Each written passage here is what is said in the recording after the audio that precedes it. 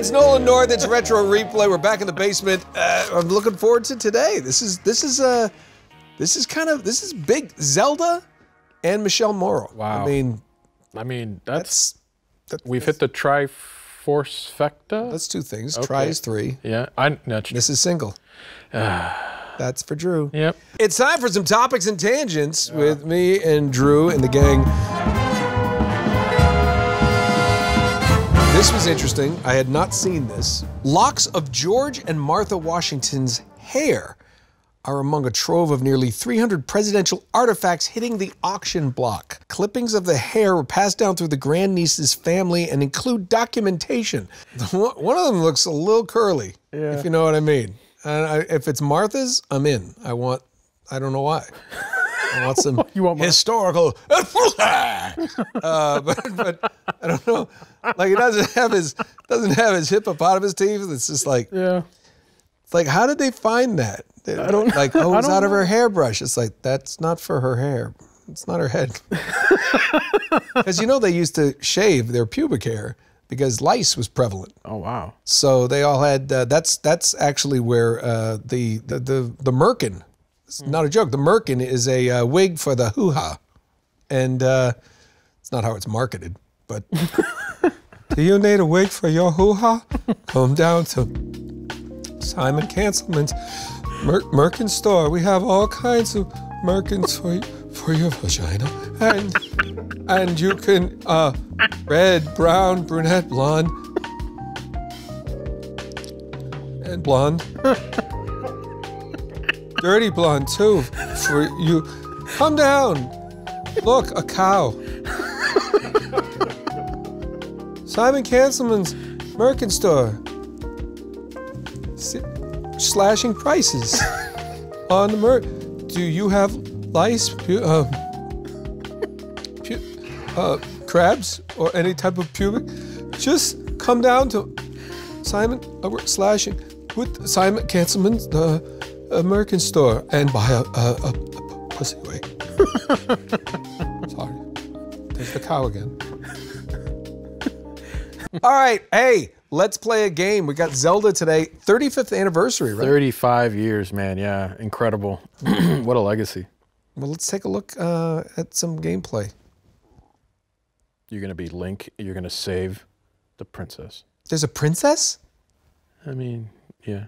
All right, here we go. I remember when I bought this game, and it was really special because it came in a gold cartridge. Oh, you mean kind of like this one, Drew? Yeah. Look at this, guys. For all you Zelda freaks, fans, crazies, original Zelda. Yeah. The gold box. Not to be outdone. The sequel. Link goes in this one. And if this one's out, this is called the missing Link. That's the shittiest joke I've ever done. Look, I'm going to get them through the hedgerows. See that? That's what you do. You get them through the hedgerows. That's what you do. Oh, some of that little bastard. Get them through the hedgerows right there. It just took a lot in the chin there. Oh, but now they're on the wrong side.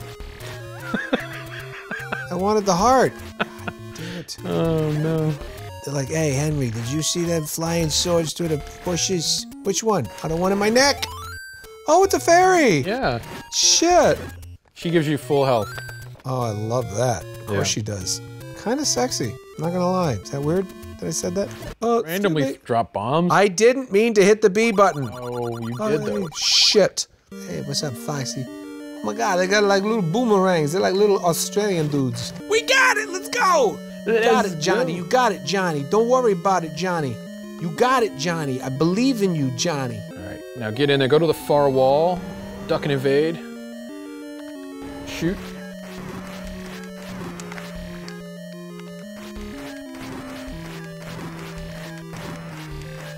Nice, dude. Oh, just in time. Get that heart. Now what? Dude, look at you're gonna get a piece of the triforce. Dude. Oh my God, I'm so excited right now. Yeah. I think that's enough gameplay for me today. Ladies and gentlemen, it's Michele Morrow. Michele, thank you for joining us. How are you?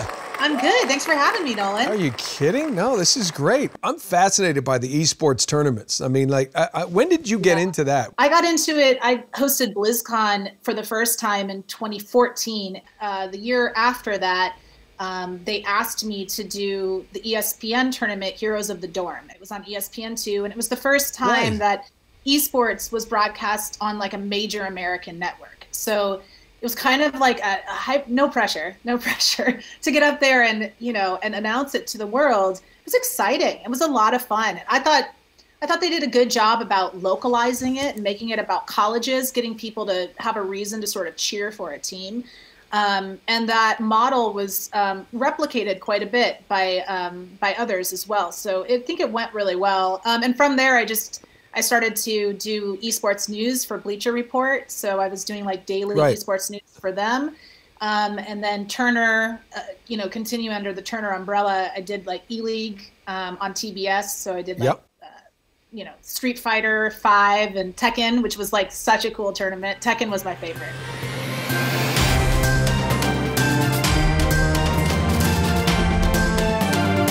Hi, hello, and welcome everyone to the big program today. Drusephine J. Drusef, we don't know if it's his real name, a pseudonym or not, is going to be taking on the role of Link in The Legend of Zelda. As always, my co-host, Michele Morrow. Michele, what are the young man's chances of getting through this level? Thank you, Nolan. I appreciate you giving us that intro here and leading us in. We've got Link right now. He's got 4 hearts, 4 lives available at this moment. I don't know what his chances are. It really depends on his gameplay style. Now, right 4 hearts. Let me ask you something, Michele. 4 hearts. Is that like a cow has 4 stomachs?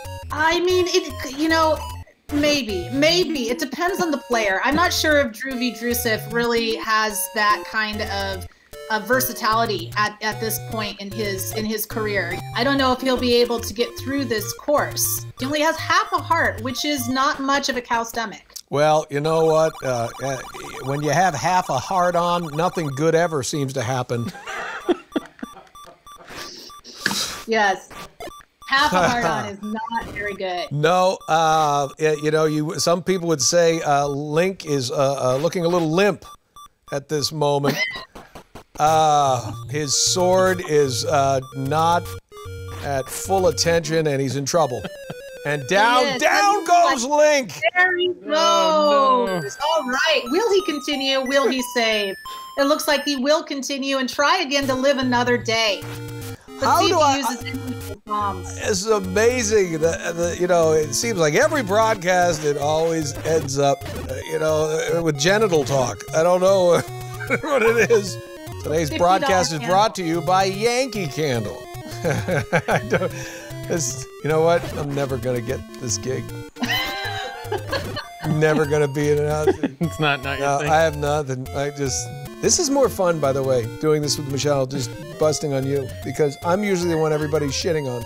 And here we are, creating our own. How the tables have turned. Yes. How the turntables have turned, my friend. Crazy man. Drew, you died. I'm struggling, guys. You're done. I can't get the sword. I'm not worthy of it, apparently. You're done. I'm sorry. You're done. Thank you for your competition, Drew. We appreciate your entry in this tournament, though. Unfortunately, you have been disqualified. I've let so many people down. Thank you so much for being on, making this show far better than it ever has been with just me and Drew. Bye, Michele. Thanks. Bye. As always, don't forget to subscribe. Like us, do all that good stuff that the YouTube. Like or subscribe to the button below or above me. I don't know where it is. We appreciate your support. This channel's run on your support. So help us out. Get yourself up on the bar. If you join, you can get a personalized shout out from me. Anything you want. Yeah. You want, Al Pacino chewing gum. Oh, there's nothing in my mouth. Anything you want. I'll spit on a birthday cake. I don't care. But we thank you so much. As always, we will see you next week on Retro Reply.